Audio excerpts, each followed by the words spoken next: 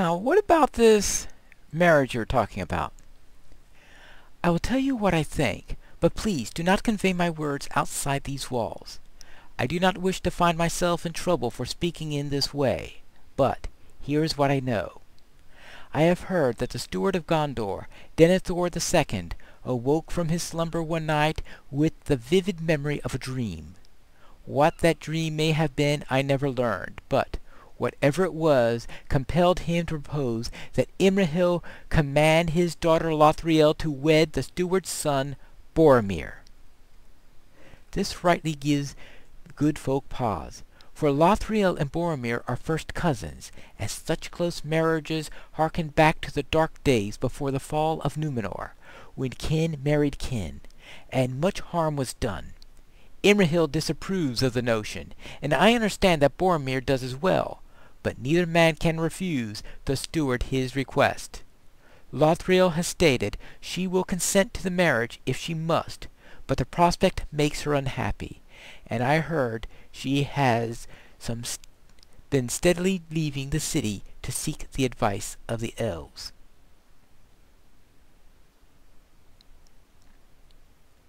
Boromir.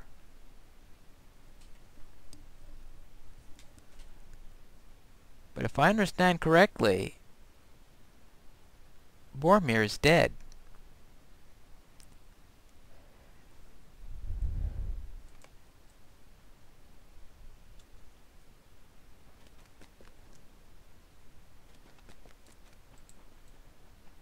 I saw signs of that in Rohan.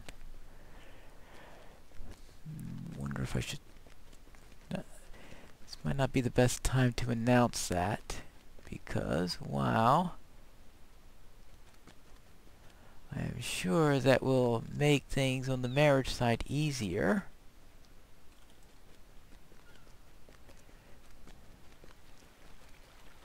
From the point of view of battle, it may break morale. I had best not mention that now. I presume there are other parts in this library where I can find... Let's see, Lothriel's messenger. Well, let's see if we can find anyone in this wing who can speak with me.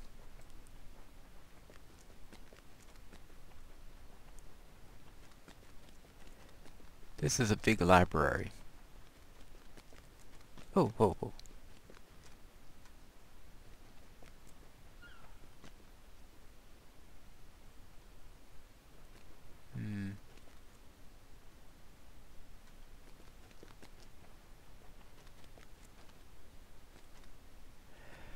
Well,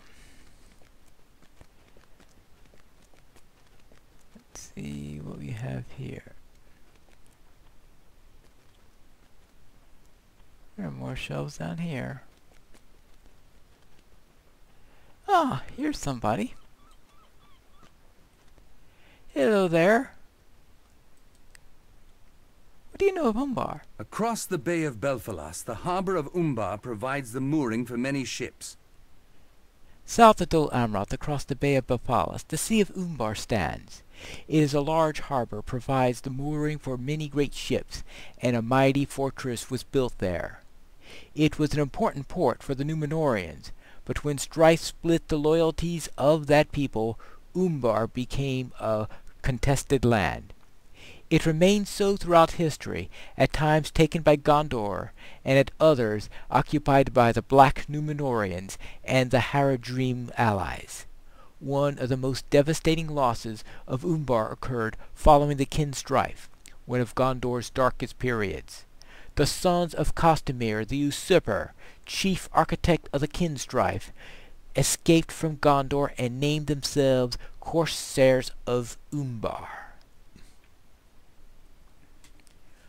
Ah, the Corsairs are the descendants of Castamir. Castamir's sons were all slain, but their legacy remains. The Corsairs have caused much hardship along the coastline over the years. So therefore, some of the sons may have had their own children. So, what about this kin strife? It is a sad portion of our history. and not pleasant to talk about, but in the name of study I will do so. More than 1,000 years ago, the king of Gondor sent his son Valakar to the lands of Rhovanion as an ambassador of peace. While in that place, Valakar met and fell in love with a woman of that people who bore him a son, Eldakar. In time, Valakar succeeded to the throne of Gondor. Tensions began to grow in the southern reaches of the kingdom. What would happen when Valakar died and his son came to the throne? Eldakar did not possess pure Númenórean blood, but a lesser portion due to his northern mother. Eldakar did not sit the throne for long before much of Gondor erupted in open revolt. A relative from the distant branch of the family line seized the throne, Castamir the usurper. The men of Gondor fought among themselves. They were dark and bloody days. Castamir was slain when, after 10 years, Eldakar returned to the throne with an army. Castamir's sons fled Umbar, where they became the first of the Corsairs. Oh yes. Alright, and what do you know of the Corsairs, and should they be feared?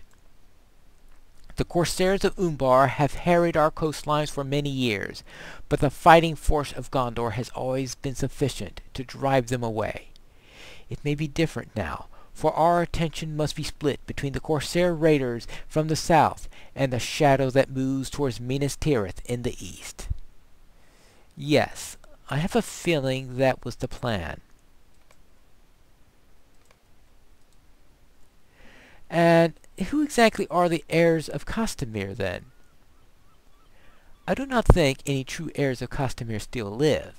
That was long ago, and the soldiers of Gondor could conceive of no mercy for the sons of Castamir. I am certain they were all slain. I am troubled by this title, however, for it means whoever is using it knows how to manipulate the Corsairs.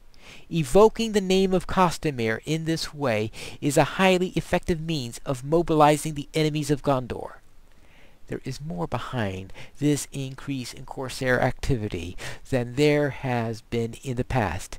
These heirs of Castamir may not be heirs in truth, but they certainly intend to continue the legacy of trouble he began so long ago.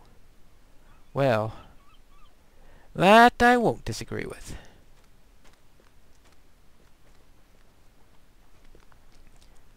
I certainly can't disagree with that. Alright. I suppose this way. Now,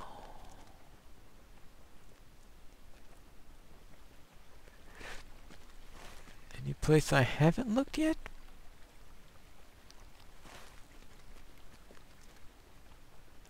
Oh, here we go. Hello. I will tell you what I can about our kingdom. There is much of which I might speak. The kingdom was first established in the wake of disaster. The land of Númenor fell beneath the waves. Only fast ships could save the household of Elendil and bring them to these shores. High King Elendil's sons ruled the kingdom together, but when the dark power returned to Middle-earth, Elendil and his sons Isildur and Anarion were slain. The line continued by way of Anarion's son through many years, until Irnir, the last king of Gondor, disappeared into Minas Morgul and was never seen again. For more than 900 years, rule of the kingdom was passed down through the hereditary line of the ruling stewards, charged with maintaining the peace and welfare of Gondor until the line of kings is restored. Few believe that can ever happen. Any claimant would need to prove his unbroken bloodline, a task that seems insurmountable to this poor scholar. Well, I met the next claimant. Well, okay. Well, what of the geography? There is a great variety of lands in Gondor, from the wooded slopes of the Blackroot Vale to the coastal cliffs of Belfalas. Many folk till the lands of Lamadon, and work the fertile ground through which flow the 5 streams further to the east of Lebanon. The lands of Anorion lie beyond the White Mountains, and at their eastern foot stands Minas Tirith, greatest city of Gondor, and the Tower of Guard, from which the dark lands of the east are watched. Prince Imrahil has gone there with many hundreds of his finest warriors, for war is certain to be joined in the coming weeks. If that is so, war will come first to Ithilien, the lands beyond the river Anduin, on the very border of the Black Land. Well, yeah, I'll agree with you on that, but so, what do you know about the stewards? Ever since the line of kings came to an end with the disappearance of Eärnur, Gondor has been ruled by the hereditary lines of stewards. The steward that sits now in Minas Tirith is Denethor II, a wise man, much like his own father, who was steward before him. Some 40 years ago, Denethor married Pineleaf, the sister of Prince Imrahil, and she bore him 2 sons. They were noble men, but they came rarely to Dol Amroth, and I have not seen them in many years. All right, so Boromir is the nephew, first cousins. Now I see her reluctance on the matter.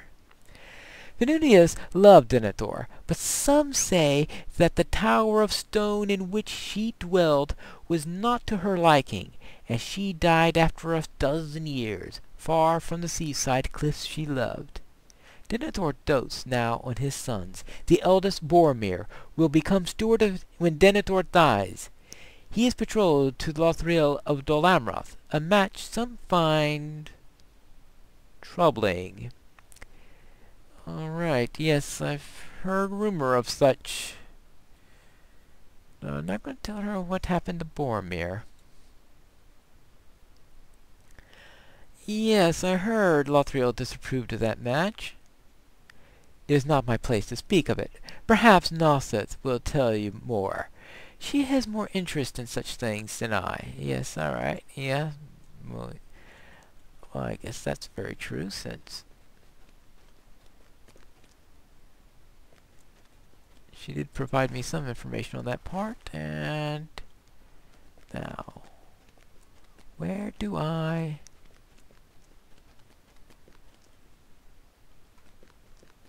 No. Well, is this the way? Ah, alright. Well, that was quite a... Alright. I spoke with him. I see that Noseth spoke to you of Lothiriel's betrothal. I should have counseled restraint. Ah, did my scholars help you learn anything of use, Pineleaf? It seems to me that corsairs are a dangerous threat, and Lothriel would be wise to recall the swan knights she sent from the city. I hope the information of my scholars proves helpful to you and to Lothriel, and awakens her to the uncertain future that awaits. I see that Noseth spoke to you of Lothriel's betrothal to Boromir. I should have counseled her to exercise restraint. None are happy of that match save Denethor, and as he is the ruling steward, there are none willing to speak against his wishes. All I know of it is that he had a dream of some sort that convinced him of the rightness of this match, but I do not know what it could have been. I did not... And yes, I do not tell him that Boromir definitely will never wed Lothriel. But I should tell Lothriel. She is the one person who should know.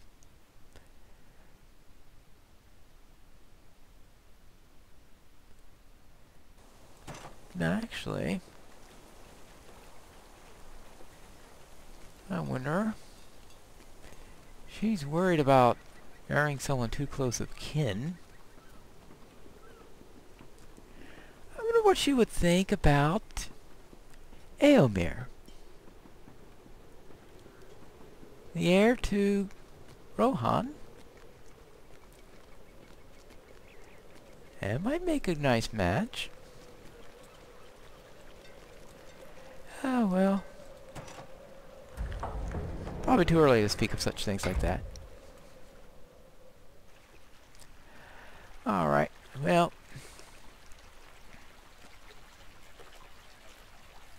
Here we go. I have spoken to the people at the library. You have returned. Why do you appear so sorrowful? What is wrong? You have returned from the library archives, Pineleaf? Have you learned anything that would help defend against the attacks of Umbar? Oh, why do you appear so sorrowful? What is wrong?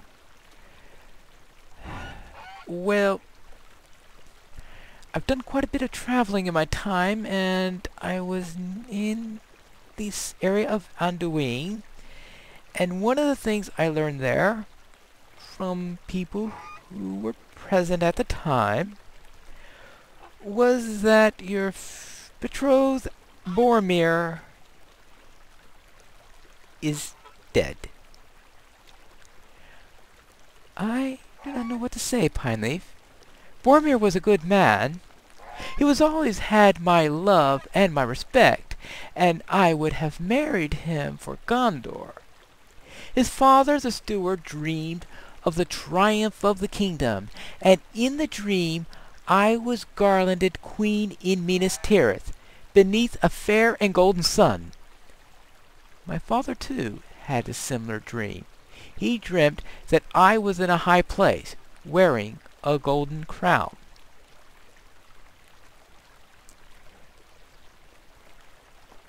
Well,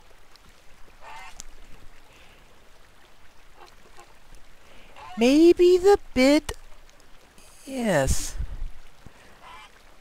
Well, maybe that thing about Eomer isn't so strange after all. I mourn for my cousin Pineleaf, and for Gondor.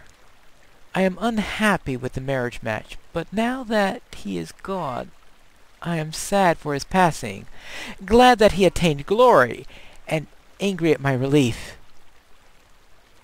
I don't know what I feel. No? I will grieve at another time. For now I must be strong. While my father is away, I must rule in Dol Amroth. I do not have the time to come to terms with my loss, Pineleaf. I will grieve at another time and reconcile my feelings then. For now, I must be strong. I set forth the Swan Knights for two purposes. One was the purpose of a ruler, to ensure the safety of her people.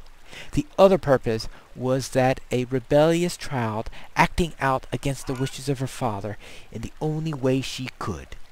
That purpose I regret. Now is the time for the Swan Knights to return to Dol Amroth, for I will have need of them if we are to survive the menace of Umbar and the heirs of Castamir. Travel first to the beacon of Amon Lothnir, east of the city, and tell Nedros to return.